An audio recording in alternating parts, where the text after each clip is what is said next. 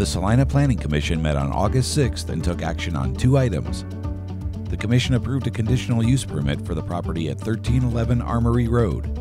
Jerry Calabresi, on behalf of the Sharon Y. Calabresi Trust, is the applicant. The applicant wishes to rent the building to a tenant that will use it as an auto repair business. The current zoning, light industrial, only allows this use by a conditional use permit.